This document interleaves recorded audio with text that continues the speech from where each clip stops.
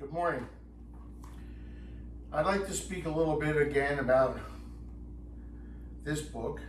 It's also been translated into a larger volume, but I don't find it as useful as this version. But anyhow, on page Roman numeral 19, there's a foreword by Zheng Guangzhao. And the second paragraph I'm going to read to you right now because it's very interesting.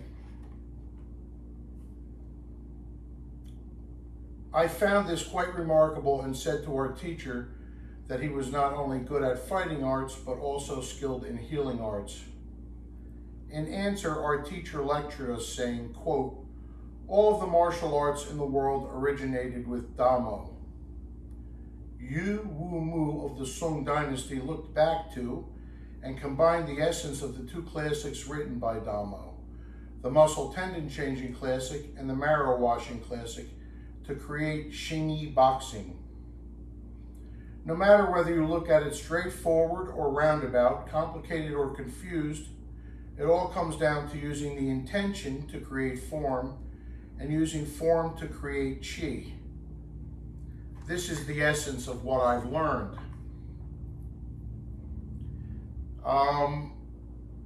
Let's look at the concept of the combining of these arts to add the muscle tendon changing classic to Xingyi Boxing. When we stand in Santi, we can have a lot of different intentions while we are doing it, depending on what we are training. You can refine your training in this standing by the application of the 7 words and 3 aspects.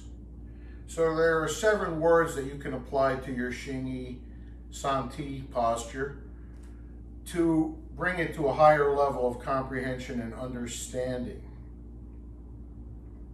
The first is ding, to raise up or lift or press up. And the second is ko. It's often translated as to hook or to button. In this case, we mean more like to seat or to secure downward. So, if I am doing the first of the muscle tendon change from the second set,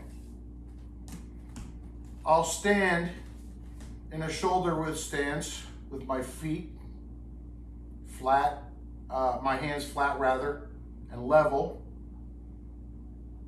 and the arms naturally hanging.